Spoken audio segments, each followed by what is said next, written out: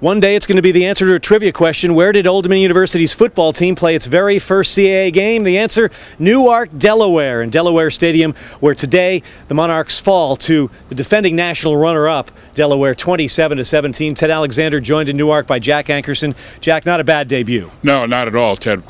They gave a great account of themselves here as they made their CAA debut, and I think that proved to a lot of people got a very representative football team. I think the thing we have to remember is the fact that Delaware made it all the way to the title game a year ago. This is a good football team. And they actually should have won it last year, if you remember. They got beat by a point in that title game last year, and they are a very good football team. The experts had the Monarchs more than a 3-touchdown underdog in this game.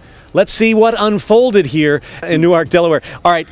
Early on, Delaware rolling down the field until the Monarch defense forces a turnover. Yeah, we saw that right away in the beginning of the game. We saw that series of plays for Delaware repeat itself over and over, how they moved the football, but then that fumble right away, and that gave Old Dominion a little shot in the arm right away. Carvin Powell makes the recovery, and suddenly, hey, Old Dominion goes 3 and outs. The first drive for Delaware, no points. And then special teams come into this thing, and what a huge play from the Monarchs on the punt squad. No question, Ted. Special teams, defense, and offense, 3 phases of the game. Special teams delivered on that punt where the long snapper. Crazy. A little bit crazy, yeah. No question about it. But Lovett takes it in for the touchdown, and we're on the board first. Tipped not once but twice. Chris Lovett is the man on the spot. He goes in from 18 yards, and it's 7-0 Old Dominion. And who thought that would happen? Monarchs in business, and then the special teams again on an attempted field goal. On the attempted field goal, blocked the field goal, and really playing well, the special teams, keeping us in the game along with the defense, but the blocked field goal, and here we go again. Still 7-0 Old Dominion. Finally,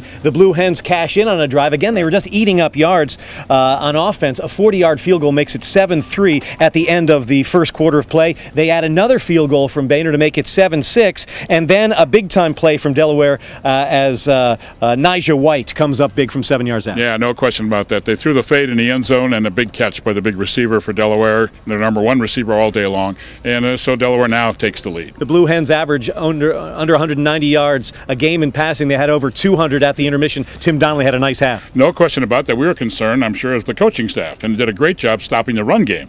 But Donnelly had a good game throwing the ball for Delaware. And then the second half. All right, the Monarchs are trailing at the intermission by a final count of 13-7. What would they do in the second half? Well, after a missed field goal of 25 yards by Boehner, Monarchs had a drive going, and then they get a field goal from Jared Brown to bring them to within 13-10. 13-10, and we're right back in this game. It's the third quarter, and, you know, things are looking very, very good for Monarch Nation. Then, a turnover. Turnovers in any game will kill you, especially when you're in a nip and tucker. Colby Goodwin, Monarchs thought he had the ball at the bottom of that pile. That's why Bobby Wilder went nuts, and he wasn't pleased. He really wasn't. He, as it was explained to him, as he explained to us, that they thought Colby Goodwin had the football after it was all said and done, but no, another official ruled that the play down with Delaware recovering a fumble. So Boehner kicks his third field goal of the game, and it's 16-10, but the Monarchs in the early moments of the fourth quarter still within 1 score, and then they're trying to get a drive going. The offense looked sharper in the second half, but still they needed to keep that defense on the bench a little bit just to give them a break, and they come up with a huge play.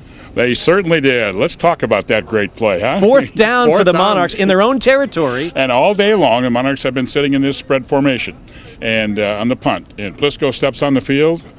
We think he's going to punt. Why would we think anything else? Because he's an All-American punter, and he's punted for a 50-yard average in the first 5 or 6 punts of the day, and he takes it up the gut, showing athleticism, number 31. Yes, he did. In fact, it did a little juking and jiving out there as well in that run, and kept that momentum, kept the drive going for Old Dominion. But the thing is, if you do a great play like that and have momentum on your side, if you don't cash in, it's not worth a dime, but they cashed in. They cashed in. A great pass to Antonio Vaughn. Great catch. DeMarco's pass right on the money.